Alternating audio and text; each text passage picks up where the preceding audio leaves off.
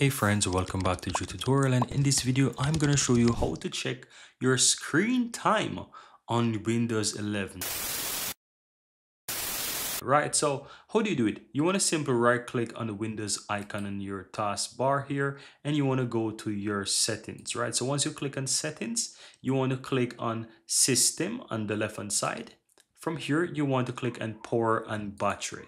Now from here, click on the battery usage under the battery option here. And if you look down below, you will see the section that says screen on. And this is the amount of time, as it can show here, that it's 3 hours and 58 minutes that I'm using my computer. Wow, right? And this is showing it for the last 24 hours, right? And as you can see the dip there when I didn't use it to when I started to use it.